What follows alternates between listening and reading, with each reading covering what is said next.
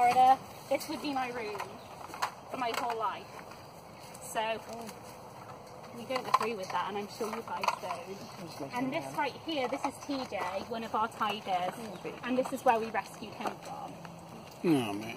And where is TJ? He's at the back. We don't get to see him? Yeah.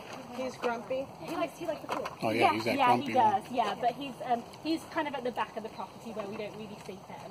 So one thing we like to ask our tour guests before we head inside, if you feel, passionate about what you've heard today, you can actually help put an end to the suffering that you've heard about. So as I mentioned before, we're actually introducing a bill. It's called the Big Cat Public Safety Act, and it would stop the private ownership of big cats in the United States.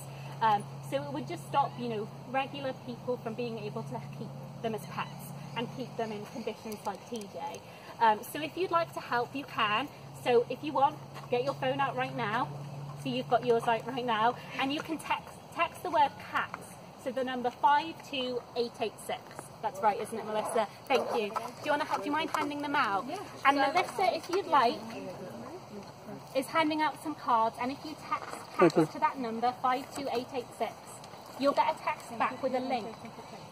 So if you click that link, it'll ask you for your information, and you can just put in your information, and it will connect you to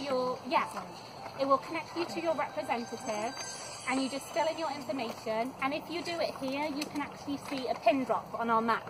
So you can see your state and where you rang your representative. And this is huge because they're fed up of hearing of, the people at Big Cat Rescue. But if they hear from members of the public, they're going to think that this is a really important issue and it's something that they will act on. So you guys making a phone call today could potentially stop this problem in the future. So we're one of the few places that actually want to put themselves out of business. In our ideal world, Big Cat Rescue wouldn't have to be here. But until now, we're going to be here, taking care of the cats and rescuing more when needed. So before we head inside, I'd like to thank you guys so much for coming out here today. You guys coming out here pays for their breakfast tomorrow. Your tour ticket, anything you spend in the gift shop, pretty much goes straight back to the cats, feeding them, building new enclosures and rescuing more. So thank you so much for coming out here today.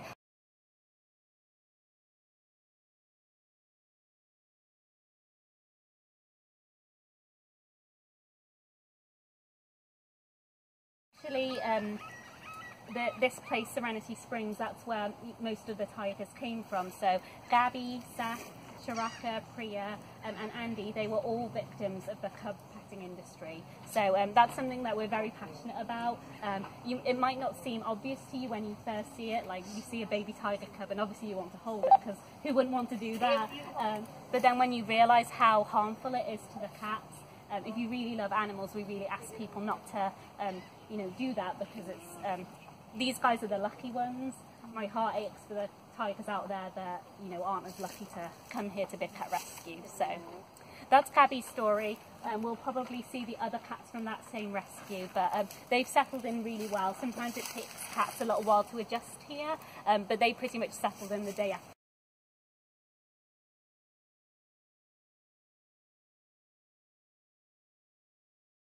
So Jojo is a cross between a caracal and a circle. So they're two small wild cats, but they would never meet in the wild. So he's kind of the same thing as a liger. Have you guys heard of a liger? So a liger is a cross between a male lion and a female tiger. But again, those cats would never meet in the wild. And if they did meet in the wild, they'd be fighting. They wouldn't be trying to procreate. So again, ligers are natural cats. People only breed them for money, and unfortunately they do have health issues because of that. So I'll play you guys a little bit about Jojo, and then we'll go over a few things.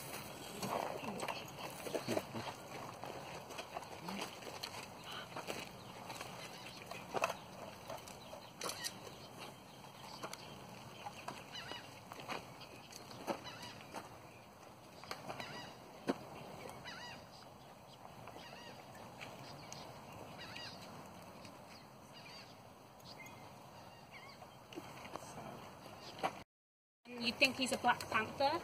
There's actually no such cat as a black panther. If you see a big black cat like this, he's either going to be a black leopard or a black jaguar. And if you could see him up close, and if you look carefully at his tummy, you can actually see where his spots are. So he's more of a chocolatey brown colour with black rosettes on him. He's the same cat as a golden leopard, and it's possible for him to be born in the same litter as a golden leopard. He just has something called melanism, which darkens the pigment in his fur.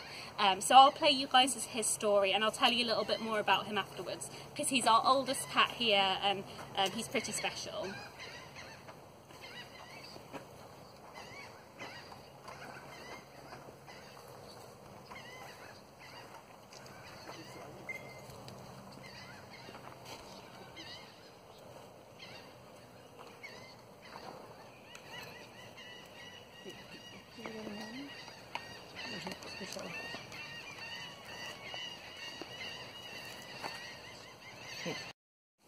So this is Aspen. Almost all the cougars that we have here, again, came from private ownership, which is crazy when you see how aggressive they are at feeding time and how strong they are. They're, you know, a smaller looking cat, but they're still very dangerous.